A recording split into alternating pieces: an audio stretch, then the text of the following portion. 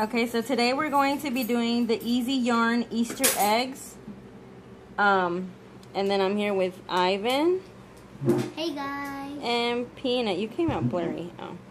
And then I'll go ahead and put I found this activity on Pinterest.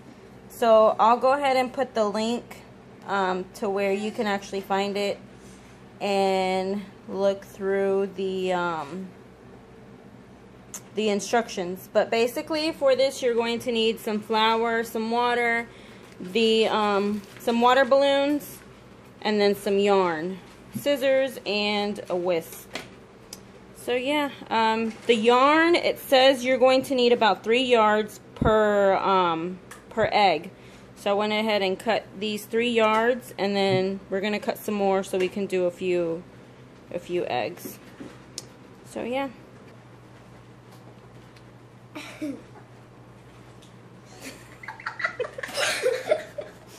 You're trying to blow it up.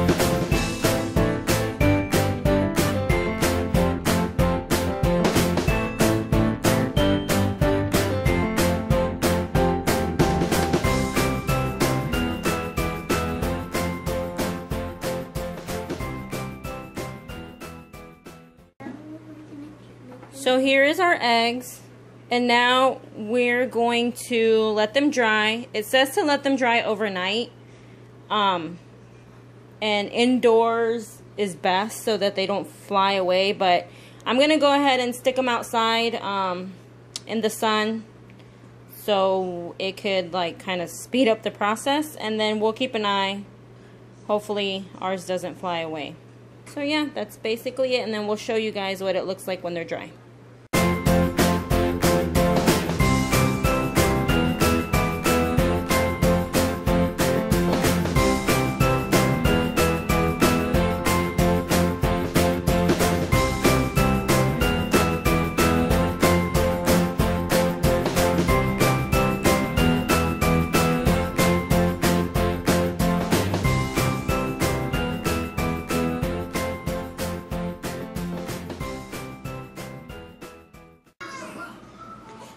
And here is the finished product. What I did was I just grabbed a vase. We put some rocks in it, and then we went outside to look for like a branch, like a dry branch. We just hung the egg-looking things that we made on there, and then I just put that one there and that one there. And then we just hung them with thread. So yeah, and there's our Easter tree. Hope you guys enjoyed, and hope you guys make this craft with your kids. It's actually pretty easy, and yeah, it's very fun. See you next time, guys. Bye.